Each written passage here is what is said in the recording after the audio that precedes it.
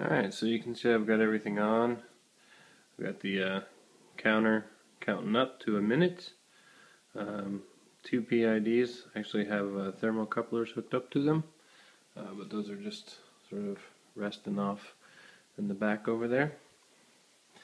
The two pump switches are on, providing power to sockets that have yet to be put in the bottom.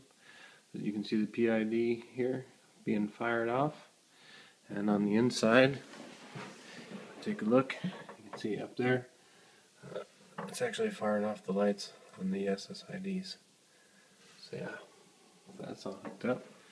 So there's the inside, kind of had it, just trying to move the light a bit. But yeah, straighten up the cables, got them all sort of bunched together.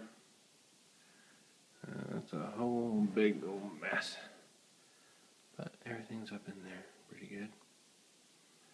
Not bad. It's working. You can see the switches back over here. So I've got the HLT switch enabled right now. So go ahead and shut that off. You can see on the left hand side, and then I'll turn the one on in the middle, the main relay. You see that click in? That's for the boil kettle. And yeah, so that's firing off. I'll put the HLT back on. You can see those lights fire off in the front. So yeah, just need to get it all hooked up to the 32 amp fuse.